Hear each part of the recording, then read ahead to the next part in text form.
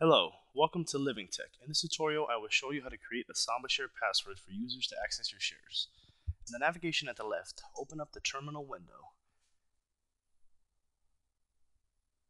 Wait a few seconds for that to load.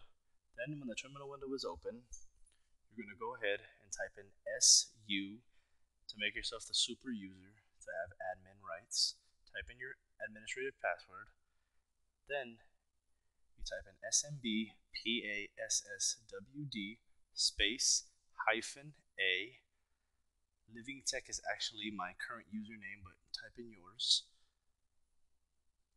Then you're going to hit enter and type in the Samba share password that you would like your users to know for the system to be able to authenticate them. Then retype it again just for confirmation, and that's all you need. Thank you for listening to Living